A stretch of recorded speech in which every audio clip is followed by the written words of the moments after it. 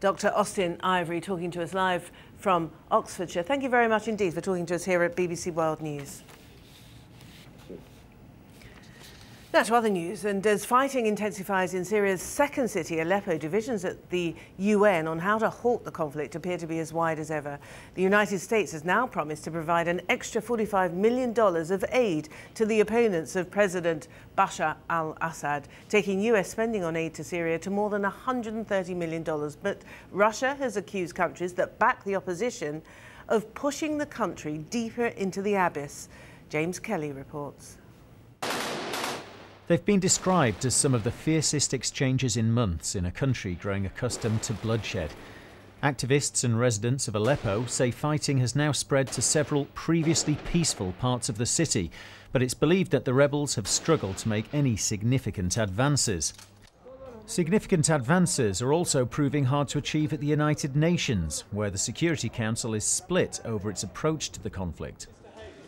The United States made clear its frustration as it promised to contribute an additional $15 million in non-lethal equipment, mostly communications kit, to the civilian opposition trying to oust President Assad.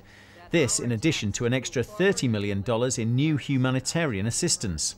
The United States is not waiting. We are taking new steps to meet the growing humanitarian needs of the Syrian people, to support the opposition as it moves toward an inclusive democratic transition, and to further pressure and isolate the regime.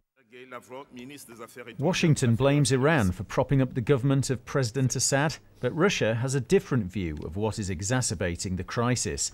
The Russian Foreign Minister Sergei Lavrov said countries that insisted on a ceasefire only by the Syrian government, while encouraging the opposition to intensify hostilities, were pushing Syria deeper into the abyss. As the diplomatic stalemate continues, fears for the consequences on the ground in Syria grow. I think the whole international community have to address this now. We need a binding resolution. We cannot waste more time because people are dying. As the war of words continues in New York, in Syria a very real and deepening conflict is costing lives every day, and there's no end in sight. James Kelly, BBC News. Now at least 7 people have died after heavy rains caused flash flooding in southern Spain. Among the dead